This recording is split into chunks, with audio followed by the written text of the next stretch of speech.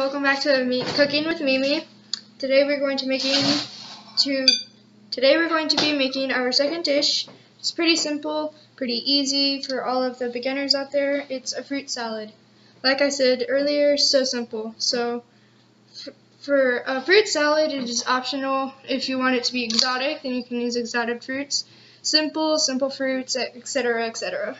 But for today's demonstration, we're going to be using little cubes of pineapple, apples, grapes, and raspberries and strawberries. Now my mom has already cut up some pineapple for us, so we're going to add that in first. Just put it all in this bowl here, or your own bowl if you want.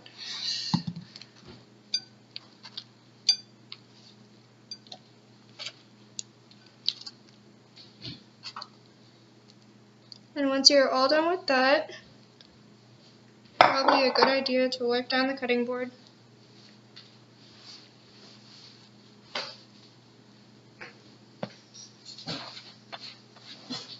Now we're going to move on to the apples. For the apples, you're going to need an apple core, or a peeler, depending if you want skin on your apples or not. If you're younger, you may want to do this with adult supervision, but here's how you do it. You're going to put the core right on the little stem, and you're going to push down as hard as you can, so you hear a little clunk sound, and voila!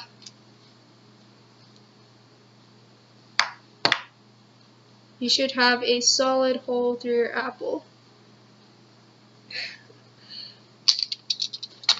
Now this is your option, but you can peel it first. I'm not going to peel it because to me it doesn't really matter. You can cut them however you want, but I'm going to do it in little strands, little thin strands that are easy to just pick up and bite. Should fly. Once again, just tiny little strands. Very easy to pick up and bite. So easy a baby could do it.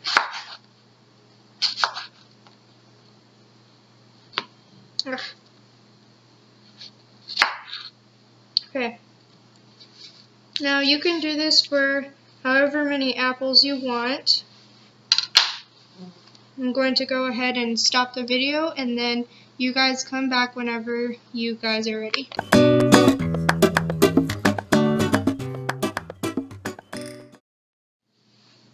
Now that you have finished your apple slices or your little apple cubes, however you did it, you're going to add them into the bowl, the same one in which you put the pineapple in.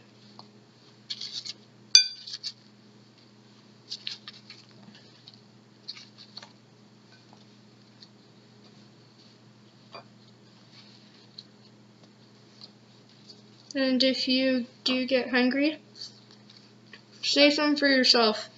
Save some apple slices for yourself. Okay, now that we have finished the apple and the pineapple, we're going to move on to grapes. And grapes are super simple because they're already on a stem and they're already like small bite-sized. But if you do come across one that is really big,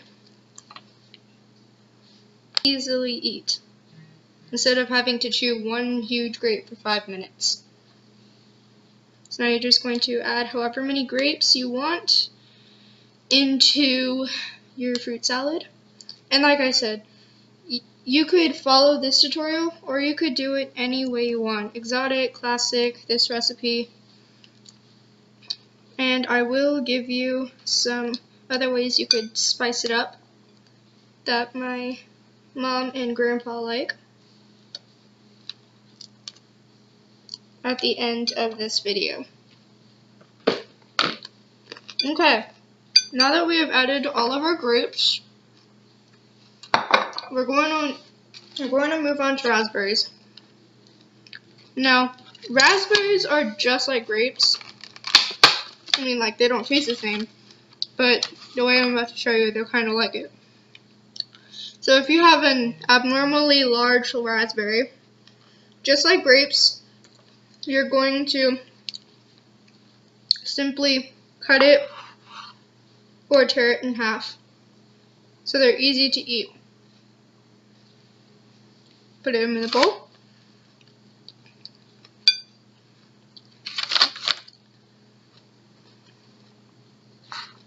You can even cut all of them if you want to, if you're just the kind of person who likes to see something and then swallow it whole. And you, my friend, are probably half snake.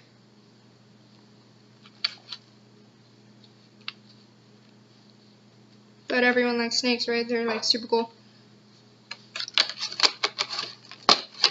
Okay, now we're done with our raspberries. Looking really delicious here. And don't worry, we will mix it up at the end in case you are wondering how this is looking. Looking kind of weird. Okay, now we're going to move on to our strawberries. Obviously, when you eat a strawberry from the stem, like this one, it will take you a couple of seconds to eat it, unless it is abnormally huge, and it may take you a minute or two.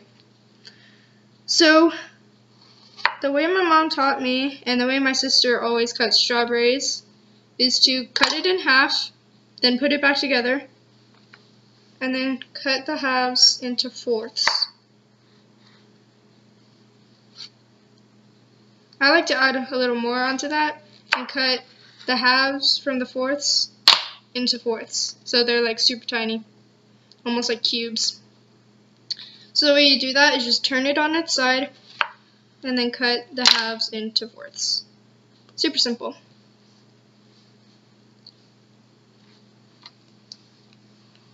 But if you are coming across a strawberry like this, where it does have the stems and leaves on, now scientifically the leaves are edible, but it just doesn't feel good to actually have leaves in your mouth when you're expecting fruit.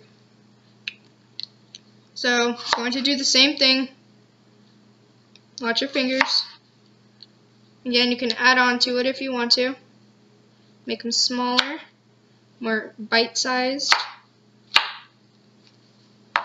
Push them to the side. Again, cut it.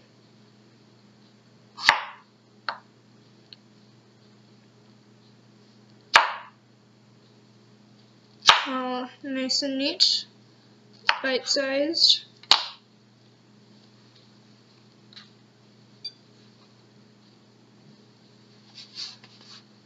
Now we're going to cut 2 more strawberries.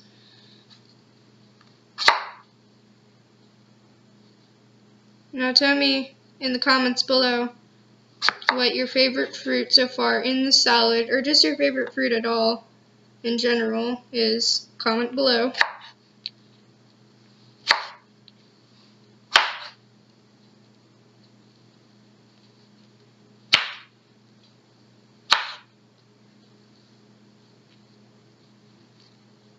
Put all of them into the fruit bowl. And then, voila! We are done with our fruit salad. So now, all we have to do is mix it. If you do have someone else in the kitchen, force them to wash this cutting board.